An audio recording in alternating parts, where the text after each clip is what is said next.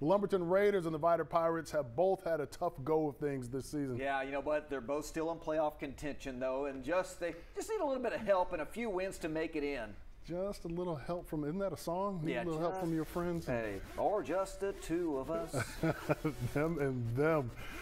We're getting started early. Teams getting on the field, band, cheerleaders, everybody excited. Vidor getting the ball first.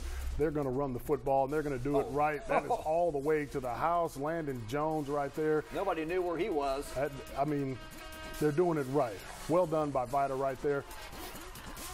Something to get excited about. Next play, Lumberton with the rock. No, it's the old Pirates again. Going around the outside. So Brody Bloss right there. Nice play on the outside. Now Lumberton with the rock. Oh, it's a fumble, but he picks it back up, airs it out. Who's he going to find? Tyler Breeden makes the catch down the field. Vidor with the hurry-up offense. They're going to run right up the middle of the field. Dagan Venable, huge run, huge hole, makes a man miss, gets down inside the red zone, 10-yard line. Vidor with the ball again, but it's a fumble. You can't do that, but there's a flag on the play. Is it coming back? Do they get some help? No, Lumberton with the football. And Carter Wilson, he fumbles the football as well, but he recovers right before the sack. Sloppy football early on. Maybe they can get it together a little bit later. Lumberton with the football again. Carter Wilson dropping back. He's searching. He's going to break free. The Swarmies come around, but he gets out of it and picks up big yards downfield, making it happen when it counts. Dropping back, but finding the wrong guy. That's Layden Sanders with the interception for Vidor. The final in that one, the Pirates do come out with the victory. They win it 34-28. Ebony Coleman is joining us now live with some post-game reaction. And Ebony, did they even leave the lights on for you? Well, I see somebody with a flashlight behind her. No, that's a car. Did they turn them off?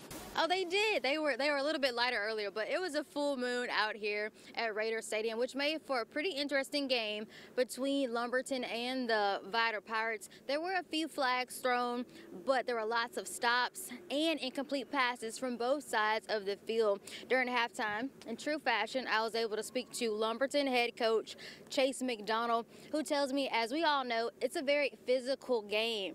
He told me his guys simply needed to crank up their physicality. He says the defense had some good plays, but they also had some pretty bad ones. He believes they needed to stay in drives on their offense and run their running backs and continue to give that guy the ball. During one point in the game, Coach McDonald and Vidor head coach Dwayne DeBose spent several minutes on the field speaking with referees about a penalty for intentional grounding. With Lumberton coming out on the positive side of that, of course, I was told by some fans that they won tonight. And I talked to McDonald. He's going to take it away and tell me what he shared with me in the locker room. In Lumberton, we think he got the right call, and Vidor, he's got the wrong call. So it's just one of those, can't please everybody situations that, that's all that was. Just talking about a penalty. So we got to be able to run our running back, continue to give him the football, stay out of third and long. Third and longs are killing us.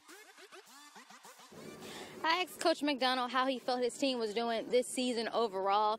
He says he can't really look at the grand scheme of things right now, but all they can do is take it one day, or I guess one game at a time. I'm live in Lumberton. Ebony Coleman, 12 News. All right, Ebony, of course, that game, 34-28, the Vidor Pirates. A big win for them, especially a big road win. Yeah, and I mean, mathematically speaking, they're still in the playoff contention. They need a lot of help, but, they need wins as well. So all that's going to matter moving forward. And, I mean, now is the time of the year where all these games are playoff games.